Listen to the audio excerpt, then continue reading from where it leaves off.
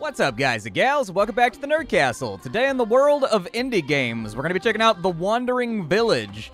This is a colony survival game that's set on the back of like a giant dragon that just sort of wanders around. So we're going to check out this demo. We're going to see if it's awesome. The demo will be freely available during the Steam Festival, which is later on this month. So if you found it to be appealing after you watch me play it, you can go check it out for yourself and validate all of the stuff that I say during this episode.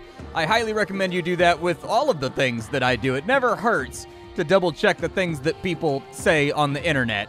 The internet is a wild and crazy place. But anyways, The Wandering Village. I'll have a link for you down below in the description, and then on top of that, you'll be able to find a link to my Discord and my Twitch stream, just in case you wanted to swing on through and say hello. We've got about 25 minutes to kill, so let's go ahead and start it on off. Start a new game. Splat. There we go. That sounds like a good name. Driven from our homes by the toxic spores, we kept wandering, looking for shelter. But not in our wildest dreams did we imagine what we would find.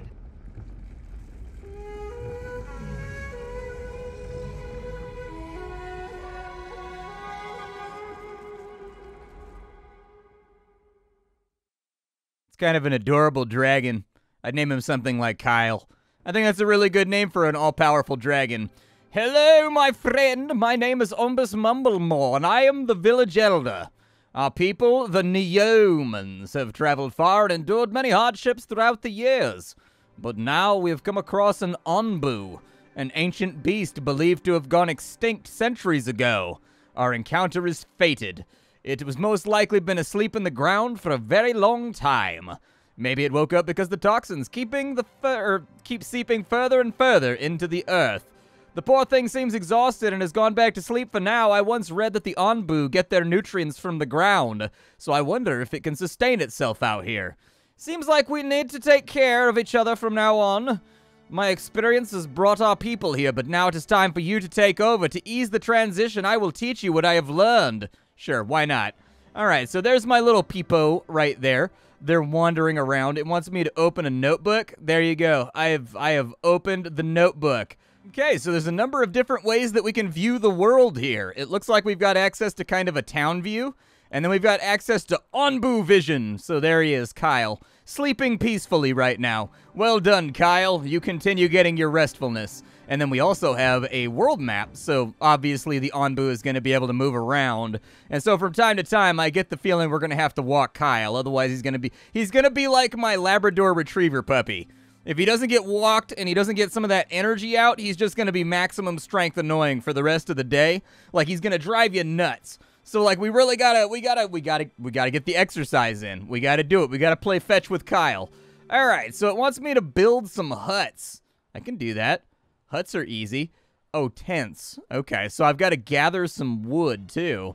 It looks like we do have a gathering menu right here. I'm going to go ahead and shave Kyle's back because, you know, everybody loves a good back shaving. It'll make you go like it feels good. We'll probably put in some of these tents right here. I have 30 wood right now, which is not the largest amount of wood. I don't know if these are rotatable. There is no key binding for rotation inside the settings. So I'm guessing we're probably not allowed to rotate this bad boy. They're going to go ahead and grab some wood from the stockpile right there. Actually, the art style is very much, it's reminiscent of like Kanga, actually. That's what it reminds me of. I love these little 2D on top of 3D games. I always talk about that whenever I do videos like this, but it is one of my most favorite art styles. I love it when games have 2D on top of 3D. All right, so we want that to be, like, right there so that I'm going to try to make, like, a semicircle of just kind of, like, tents that are doing their thing. So, like, I figure we go, like, I don't know, like, right here? Yeah, that's cool. And then we go out right there. That looks pretty good, actually. I feel like having that around the central fire is probably the best way to do this. Hurry along, my little minions. Let your capes flap in the breeze as you make your hands rough with equitable work. That's right, I as your leader will contribute nothing to this experience because that's what a leader does. That's what a leader does, right? A leader kicks his feet on up and is just like, yeah, bro. 4 more tents ready to go. Perfect. And it looks like the tents actually go up fairly quickly. It looks like we do have differing housing qualities that we're going to have to play around with. So I'm guessing at some point we're going to get nicer houses for right now. Oh, look at that, and I can still see my tents on top of Kyle. Well done, Kyle. You're doing your Onbu duties at the level that is Onbu requisite. Onbu is one of those fun words to say. I can't help but think the developers knew that when they named it an Onbu. All right, so the tents are done.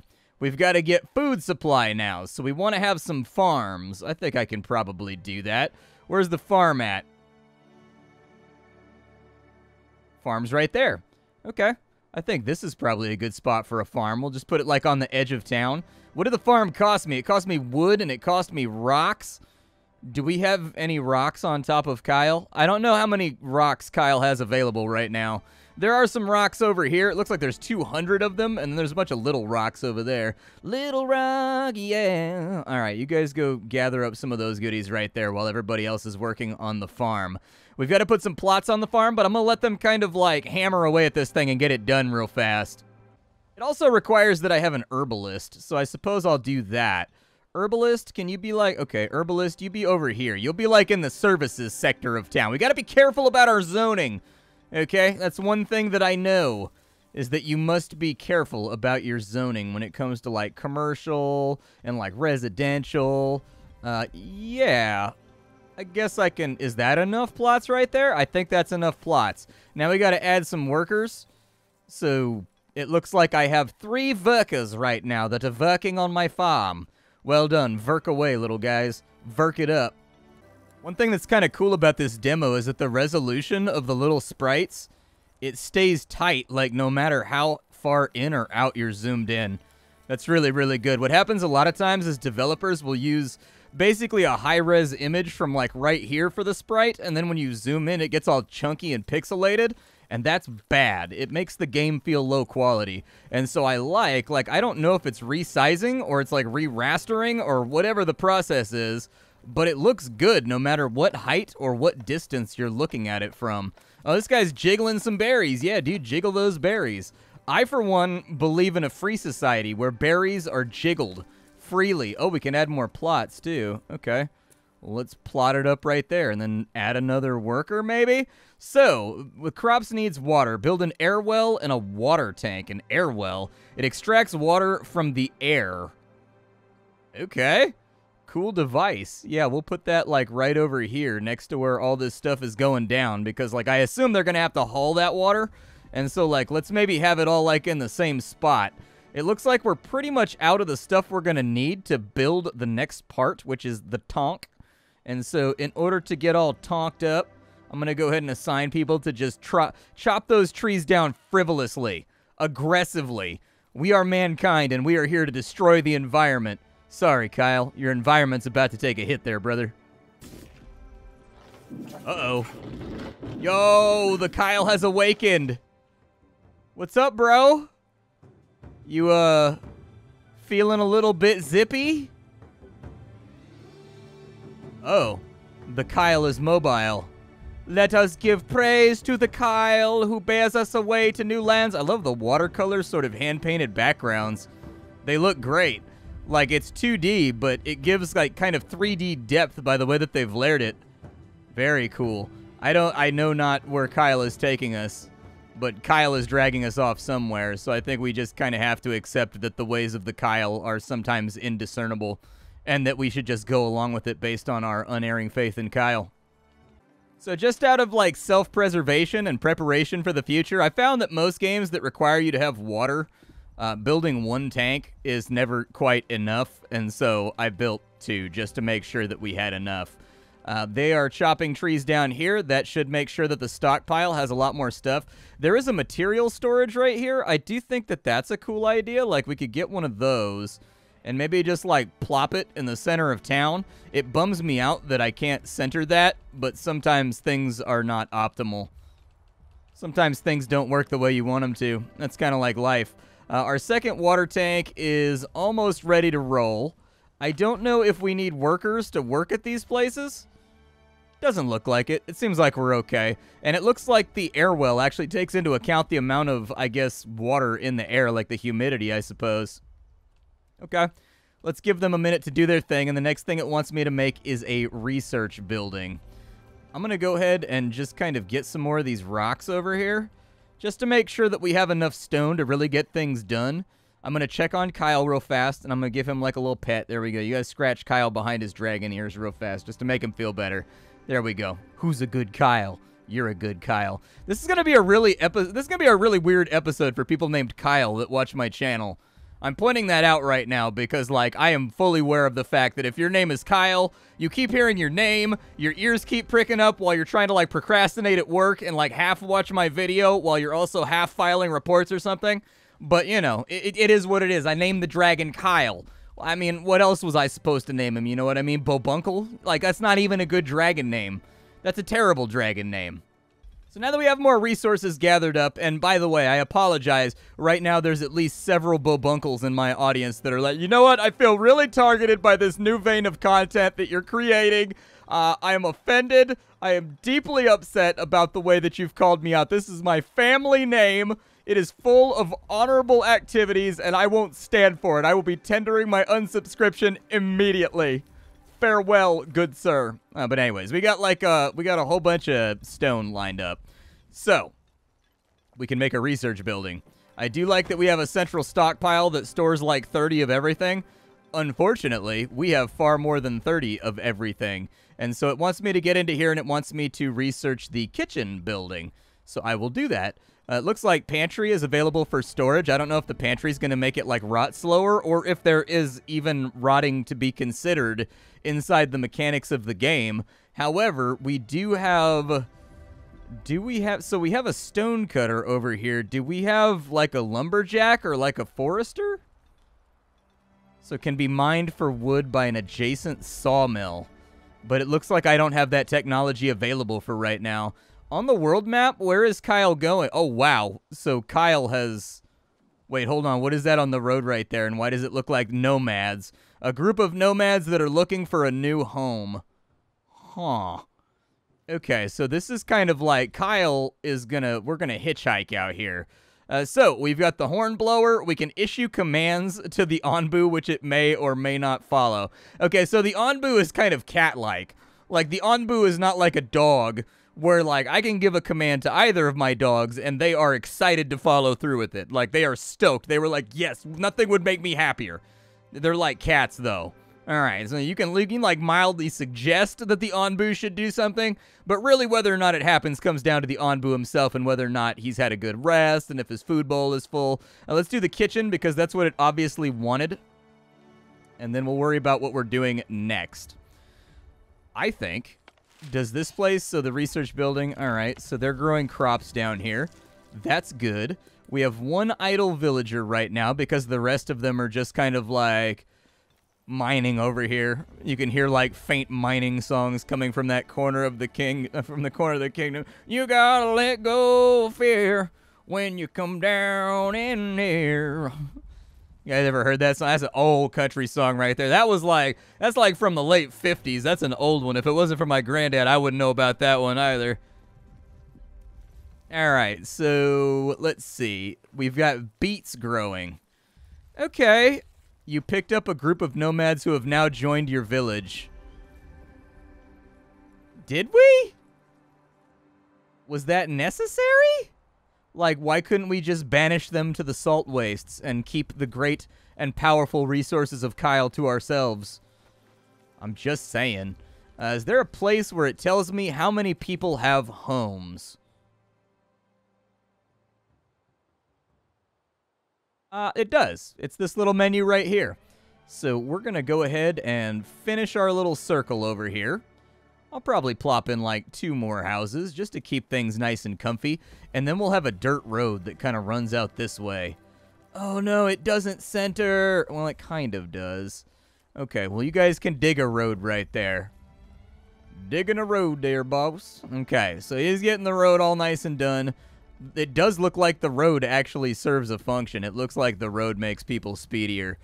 So I should probably create some kind of like infrastructure that connects these roads. That would probably be what a smart lord would do right now. There we go. We'll have that run over to there. And then we'll have this run over to here. And just make it all nice and purty. There we go. That looks pretty good to me. I can live with that. And then that'll allow us to go, God, I love how the game holds resolution no matter where you zoom it to. It looks tight no matter what altitude you've got yourself zoomed out to. That's such a major immersion factor when it comes to the art design of a game. Like, I can't stand it when I zoom out and things get fuzzy or they get weird looking, or when you go in and it looks all blocky and chunky. Like, it's like, it's only from, like, that perfect level of camera view that it looks good. All right, so we need to have a kitchen, a carpenter, and a stone cutter. Let's do it. Carpentry ho. Well, maybe I should leave that open right there just in case. We'll put our carpenter, I don't know, we'll put him down to, like, the south side of town. That's cool, that's cool. And then we need a stone cutter. Does the stone, so they make slabs out of stone. I was hoping the stone cutter would actually, like, cut the stone off the rock over here. I saw a GIF of that the other day. Okay, not the other day, like a year ago. But it was, like, some guy in Egypt, and he was showing, like, the classic historical way that the ancient Egyptians used to cut stone blocks. And, like, it looked like it was such a pain, and also you might be crushed at any moment. It was equal parts horrifying, awesome, and historical. So we've got 34 herbs right there. I may actually move the stockpiles around. Haven't made up my mind just yet, but I feel like I could probably move the stockpile around to make it a little bit more effective. We've only got 12 wood left, so we are going to want to start gathering a few more logs over here. It's log, it's big, it's round, it's wood. What is that right there? A mushroom. Gotcha. Kyle, where are we headed right now? So there's a city over there. There's a forest over there. Okay. So apparently we're going to get kind of like, I guess, Frostpunk-style expedition parties that are going to be able to parachute off the Kyle and into, like, action zones to go get us resources. We can get a village doctor or we can get a hornblower. Let's get the hornblower because I feel like having a small amount of control over Kyle is better than having no control over Kyle, which is kind of where we're at right now. We sort of have no control, and, like, what if Kyle gets scared by a snake or something and he just takes off, you know? I'd like to have some modicum of, like, whoa there, Kyle, that's a good Kyle. Slow down, Kyle, you know? The other thing it wanted me to slap down is a kitchen. So I'll go ahead and have that road run over to there.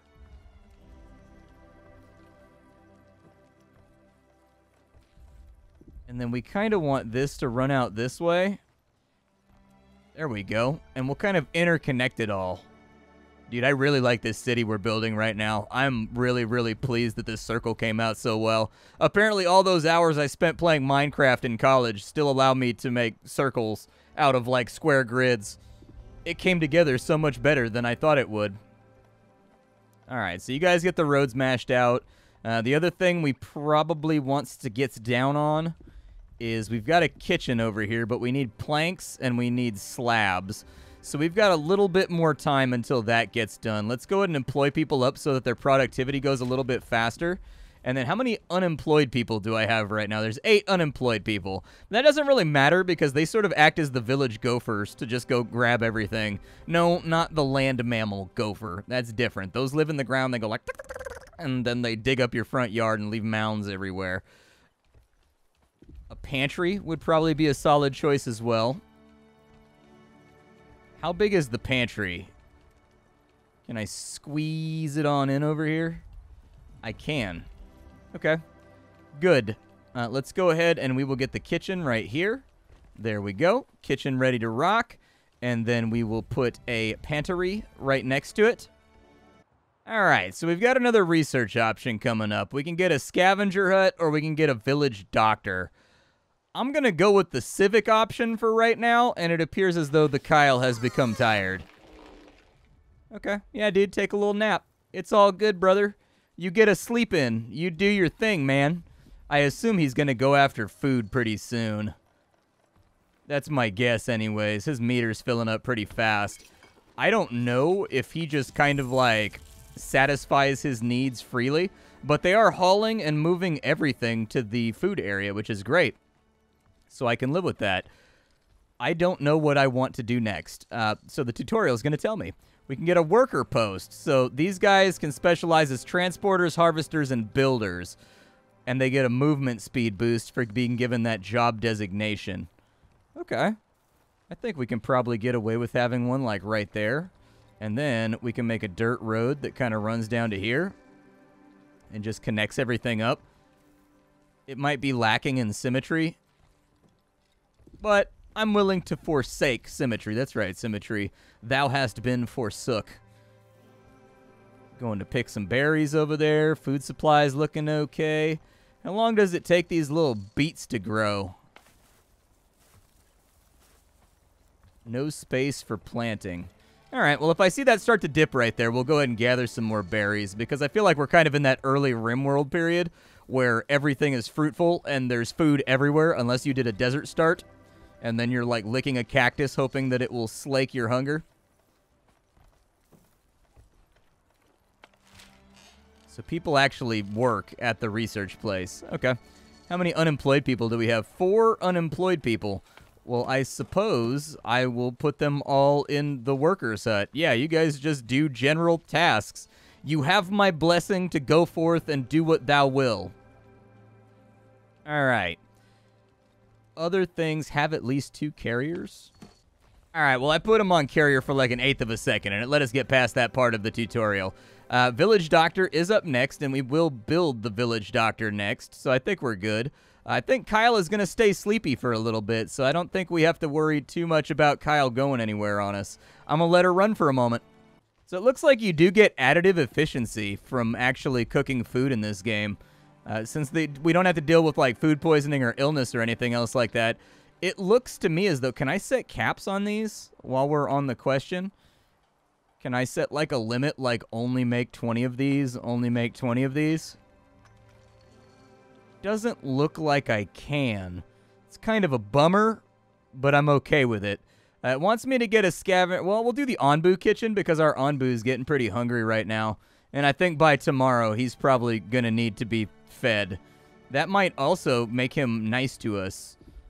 Like, my thinking is you don't want your Onbu going on like a murderous rampage because he hasn't been fed in a while. Oh, there's a house right there. Okay, we'll put the doctor... I guess we'll put him on the edge of town. It's probably a good idea to keep the lamentations and the screams of the dying away from the central sleeping area. Tends to unsettle people. So they have water. They have full herbs. Is there like an herb storage building? Oh, there's a berry gatherer.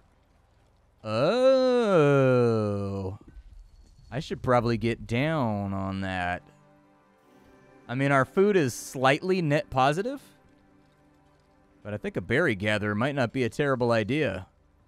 Let's go ahead and we will gather harvest only fully grown objects.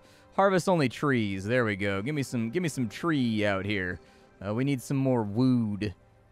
Yep. Go get 'em, tiger. I'm guessing at some point we're going to get some kind of forester or something. We can make the hornblower. So that's probably a good plan. And I should probably put the hornblower like over here somewhere near the Onbu's head. Feels smart to me. So let's go ahead and we'll put the hornblower like all the way over here. But we will connect him with a road so that he can get out there fast. I don't really have any people to become village doctors.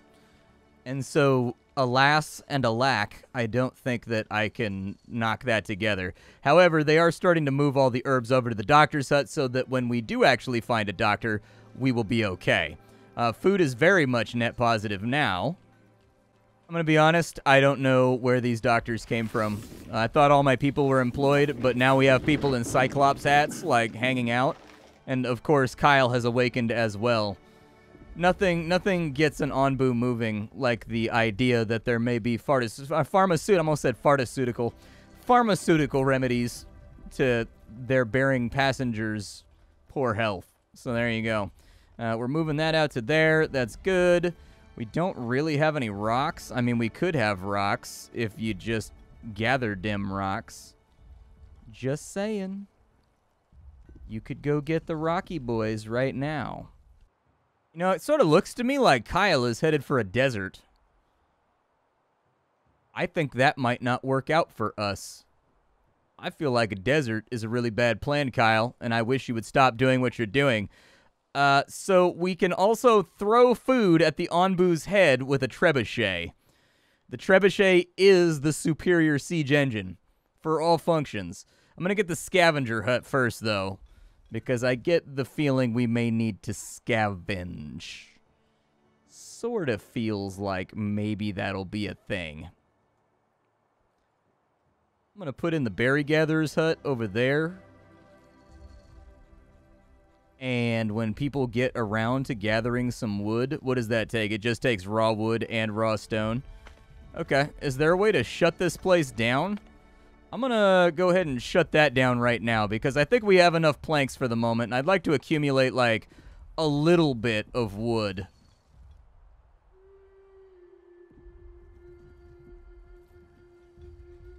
I'm going to guess that we're not going to gather much water during this desert adventure, are we?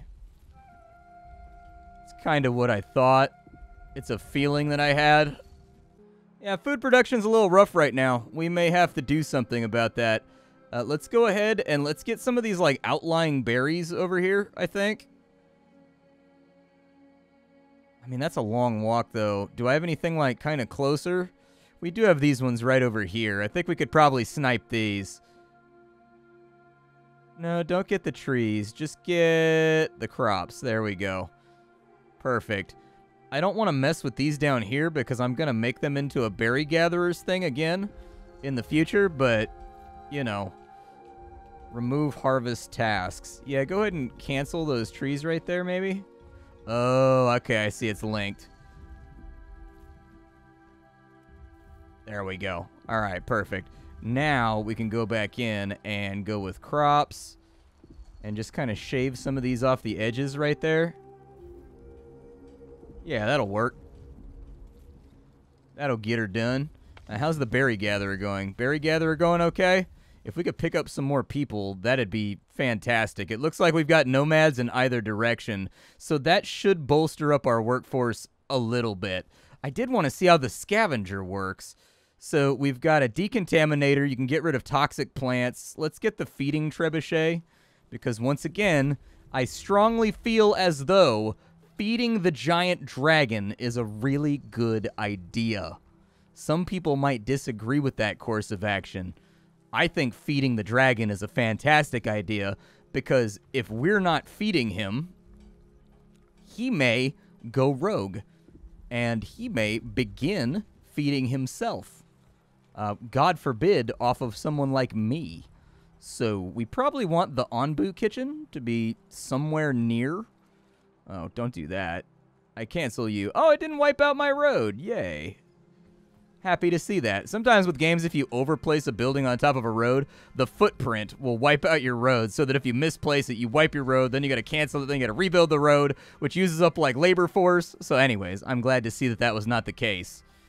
I assume that it probably wipes out the road or gets rid of the road once all the materials have been delivered, maybe.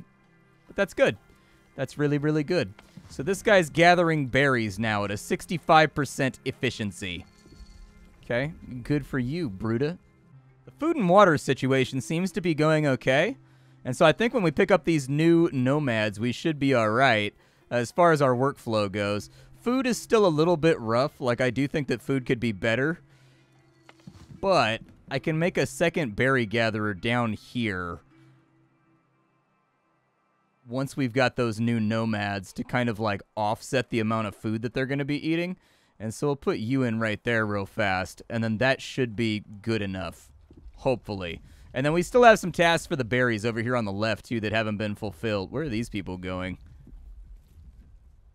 Oh, I thought they were going to throw themselves off of Kyle in despair for the way that I've been leading the settlement. It's a worry. I didn't want people to go to drastic lengths. Many of the nomads you picked up are poisoned and will die if the doctor does not treat them. Okay, well, take care of business. Oh, yeah, there they are right there. Okay. There you go. Treat them. All right, they have been treated. My name is Splattercat. This is the Wandering Village. I'm ensorcelled by this one. This is a beautiful, awesome little game. It looks really, really good. And, like, I'm really excited about playing the final version. I can't wait to check it out. It looks like we can only put this, like, way off to the side of the map. Yeah, like, they've got to be able to jump off the side of the dragon. So I think the optimal place to put it would probably be, like, right there. That seems like a good enough spot. They filled in all the jobs over there. How many people do we have unemployed? Just one person. Not great. Would definitely prefer to have more people. I was hoping I'd get at least 3 more people. That way I could fill out... Oh, the Onbu kitchen. So the Onbu eats mushrooms. Ah.